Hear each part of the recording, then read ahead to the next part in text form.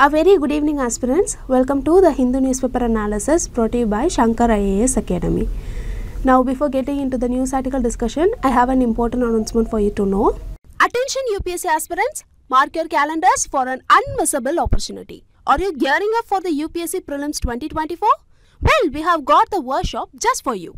Join us from December 23rd to December 30th, 2023 for an exclusive and free UPSC Prelims workshop. Yes, you heard it right. It is exclusively for UPSC Prelims and it is a free workshop. Whether you are in Ananaha or connected virtually from other branches, this workshop is tailor-made to propel your preparation to the next level. Want to know about our agenda? It's packed with insights and strategies that you need to crack the prelims exam. From subject-specific tips and tricks to dissecting previous year's questions and analyzing current trends, this workshop has it all. Worried about handling unknown areas? Fear not. We have got you covered. Learn effective strategies to tackle those unfamiliar terrains with confidence. CSAT, stressing you out? Not anymore. Our experts will guide you through proven strategies to ace this section. Plus, get ready for personalized study plans designed to optimize your learning curve and understand the paramount importance of test series through pre-storming and pre-fit. So what are you waiting for? Secure your spot for this intensive 7-day workshop. Limited offline seats available in Ananaha. So hurry, register now and gear up to conquer UPSC Prelims 2024. Don't miss this golden opportunity to set yourself on the path to success. Join us for the UPSC Prelims 2024 workshop and let's crack it together. See you there. So displayed here are the list of news articles that we are going to discuss today. So without much delay, let us get into the first news article discussion.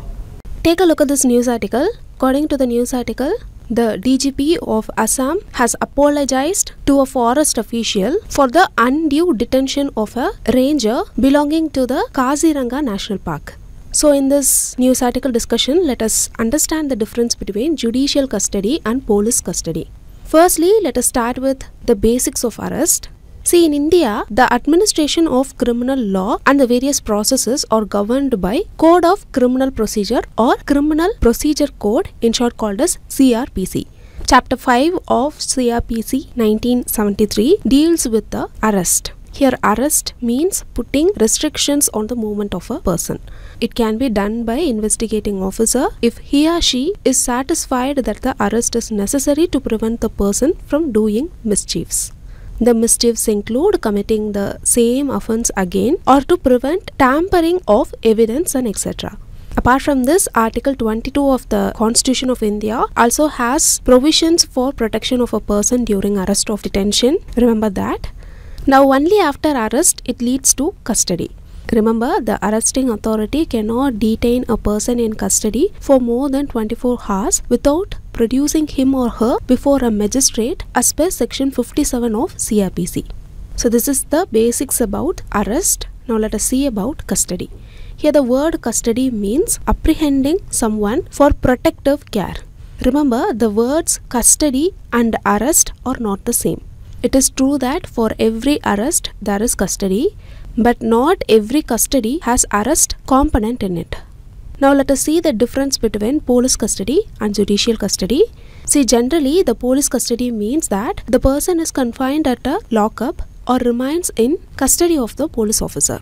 So whenever a person is arrested by police or investigating agency and detained in custody, the police may interrogate the suspect in the police station, but this detention is not supposed to be longer than 24 hours. To put it simply, the officer in charge of the case is required to produce the suspect before the appropriate judge within 24 hours. This is governed by section 167 of CRPC. In such situations, the magistrate may further remand the person to custody of police for a period of maximum 15 days. After lapse of 15 days or the police custody period granted by the magistrate, the person may be further remanded to judicial custody. Hope you can get it. Now let us see the difference between them. Know that judicial custody means that the person is detained under the purview of the judicial magistrate. In such situation, the accused is lodged in central or state prison. The judicial custody can extend up to 60 or 90 days as a whole depending upon the maximum punishment prescribed for the offence. Know that in police custody, the investigating authority can interrogate a person, while in judicial custody, there will be no interrogation unless the official get permission of the court for questioning. Thirdly, in police custody, the person has various rights like a right to legal counsel, right to be informed of the grounds and etc. Remember, it is the responsibility of the police to ensure all these rights. But in the case of judicial custody, the accused will be in jail, so the prison manual will govern the routine conduct of the person. In judicial custody, the person can apply for a bail as per Chapter 33 of the CRPC. Moreover, know that the under trial person cannot remain in judicial custody beyond half of the time period of his or her prescribed maximum punishment. So these are all some of the important points that you have to remember about judicial and police custody. So with these learned points, now let us move on to the next news article discussion. Look at this news article. Recently, Minister of Development of Northeastern Region, Donor, held a virtual meeting with the Chief Minister of all the Northeastern states to discuss about the projects implemented under PM DevINE scheme. So in the meeting, it was found that only a little over 10% of funds under PM DevINE has been sanctioned so far, and the scheme is yet to take off in the Northeastern states. So in this news article discussion, let us understand about PM DevINE scheme. See, before entering our analysis, let us see the rationale for the scheme. The states of northeastern part of India are well below the national average in terms of the basic minimum services (BMS) in the country. There are critical development gaps in Northeast as revealed in the Sustainable Development Goal Index 2021-22 prepared by Niti Aayog and UNDP. This forms the basis of separate developmental scheme for the Northeast. Now let us see what is Prime Minister's Development Initiative for Northeast Region or the PM DevINE scheme. See, the PM DevINE scheme is launched to fund the development project of the northeastern part of the country. Remember, it includes both infrastructural and social sector projects. It is a central sector scheme that was introduced as a part of the Union Budget 2022-23. Here we should be aware that the central sector scheme is a government scheme which is fully funded and implemented by the central government. The budget of the scheme will be 6,600 crore rupees for a period of 4 years, that is from 2022-23 to 2025-26. So this is the remaining years of the 15th Finance Commission period. Note that the scheme is implemented by the Ministry of Development of Northeastern Region. Talking about the objectives of the scheme, firstly, to fund the infrastructure in convergence with the spirit of PM Gati Shakti scheme. Secondly, to support social development project based on the needs of the northeastern region. Thirdly, to enable livelihood activities for youth and women. And fourthly, to fulfill the development gaps in various sectors. So these are all some of the important points that you have to remember about PM DevINE scheme. So with these learned points, now let us move on to the next news article discussion. Look at this news article. According to the news article, Ministry of Women and Child Development is planning to establish 17,000 creche in the Anganwadis across the country. They are going to be established under the Palna scheme. See, the aim of this particular program is to address the need for quality daycare facility or creche for the children of working women. So far, nearly 5,222 creche had been approved by the ministry, and it is planned to depute 2 additional creche workers in each Anganwadi. So this is the crux of the news article given here. So in this news article discussion, we shall learn about this Palna scheme from our exam perspective. See, the Ministry of Women and Child Development has launched an umbrella scheme called Mission Shakti. This was launched for the safety, security and holistic empowerment of women. The scheme will be implemented during the 15th Finance Commission period of 2021-22 to 2025-26. Under the scheme, the erstwhile National Creche Scheme has been reorganized and renamed as Palna scheme. Note that Palna is under the sub-scheme Samarthya of Mission Shakti. Note that the scheme will have a feature of Anganwadi cum creche facility in it.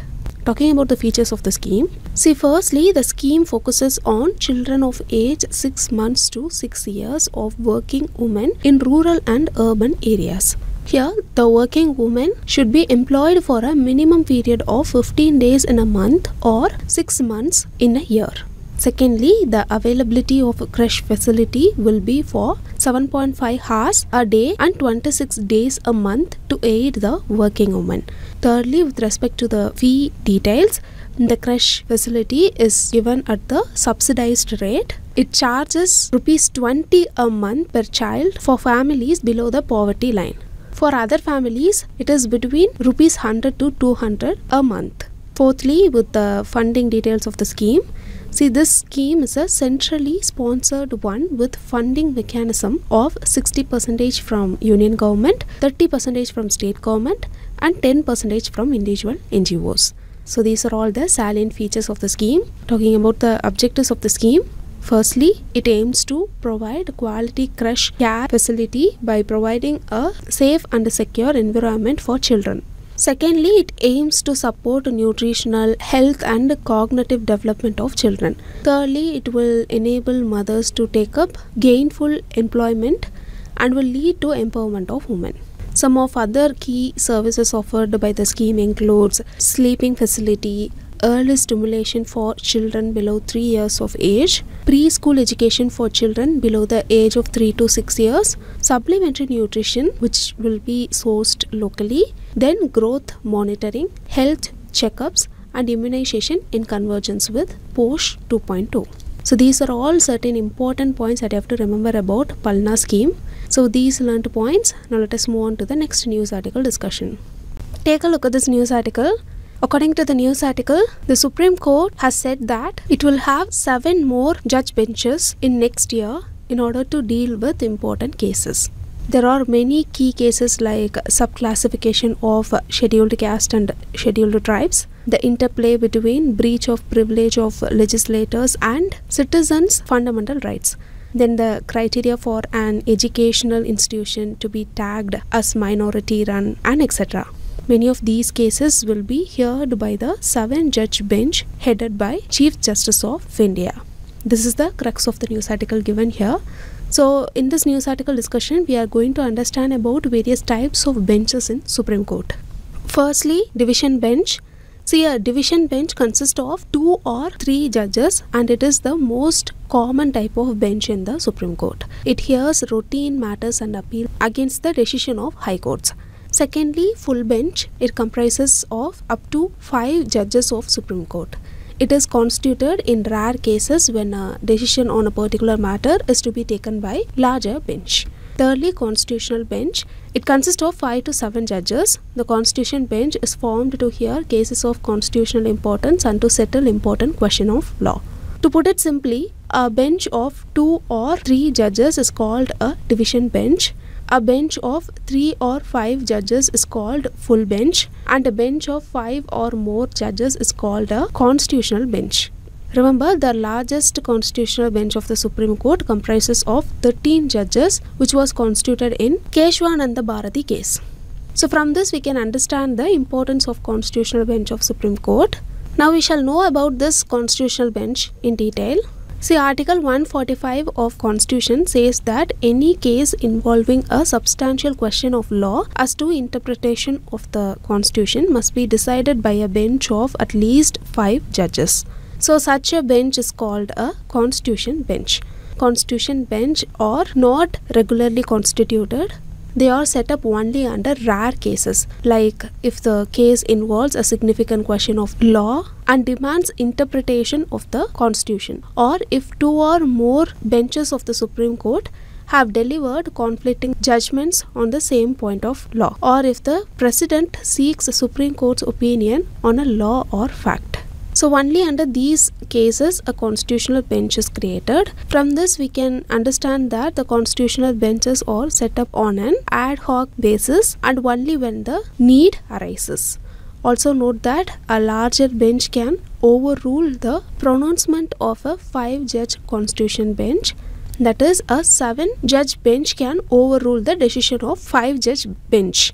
Now you have to remember one thing, all these benches are created with odd number of judges. This is to ensure the majority decision gets finalized. These are all some of the important points that you have to remember about Constitutional Bench of Supreme Court. So with these learned points, now let us move on to the next part of the news article discussion, which is the preliminary practice question discussion. Now look at this first question. This question was asked in 2021 UPSC Prelims. Two statements are given and you have to find which statement is correct here. Here the first statement says judicial custody means an accused is in the custody of the concerned magistrate and such accused is locked up in police station, not in jail. So from our discussion we know that the first statement is incorrect. Police custody means only police has the physical custody of the accused, while judicial custody means an accused is in the custody of the concerned magistrate, meaning he will be locked up in the jail. Now look at the second statement. During judicial custody, the police officer in charge of the case is not allowed to interrogate the suspect without the approval of the court. This statement is actually correct. So the correct answer for the question is option B, 2 only. Moving on, look at this question about PM DevINE scheme. 3 statements are given and you have to find how many statements given here is or are correct. Look at this first statement. The scheme is being implemented through the Northeastern Council. Now the second statement says it will aim at providing livelihood opportunities to the youth and women of Northeastern region. Now the third statement says the central government is bearing the entire fund of the scheme. All the statements are correct here. So the correct answer for the question is option D, 1, 2 and 3. Now look at this third question. 3 statements are given and you have to find how many statements given here is or are correct. First statement says it is a central sector scheme. No, it is incorrect. It is centrally sponsored scheme. Second statement says the crash facility under the scheme is provided at free of cost.